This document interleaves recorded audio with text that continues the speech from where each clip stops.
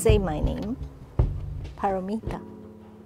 This is the name my family, my parents, my uncle, they gave me. And it is a Sanskrit word. In Buddhism, it means perfection in generosity and compassion. So it has a profound meaning, and that's why my parents and family members, they chose this name for me. When I came to Australia, people often say it differently and they can't pronounce my name.